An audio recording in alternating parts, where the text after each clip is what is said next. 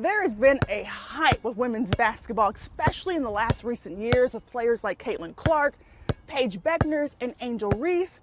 And because of that, women's basketball is going to new heights. We started actually a basketball club here in Hendersonville in 2019. Just dribble in, handrail up. Mia Theisel lives and breathes basketball. Trying to get him to move a little bit. And this woman can play. Originally from Sweden, she says she grew up playing basketball and now she's coaching the sport she loves right here in Hendersonville. Yes, I was definitely told that there was no interest for a women's league. So the closest we could get to play was if we signed up for a co-ed league. But like a true competitor, she needed to prove them wrong. Last year in November, we started our own league, and it's called the Hendersonville Wildcats Basketball Women's League. That's 8 teams with more than 90 players ranging from 13 to 56 years old.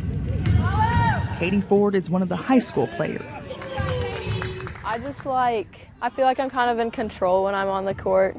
15-year-old Katie has been playing basketball since she was 6, and the sport has gotten more popular than ever. I've wanted to play college since last year probably, but this has just made me want to do it even more, just watching them. Here's Reese.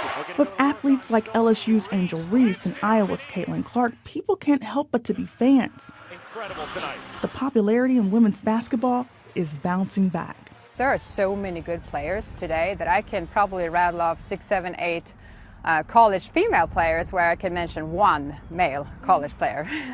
Ticket prices to this year's women's tournament have outscored ticket prices for the men's tournament. It melts my heart. When Iowa beat LSU in the regional final Monday night, it was the most watched women's college basketball game on record. It averaged 12.3 million viewers watching. That's a win for women's hoops. 2-on-1. In Hendersonville with photojournalist Angie Dones. Watch out, Angie. Yeah. Watch out, Angie. I'm Kelsey Gibbs. News Channel 5. Yes.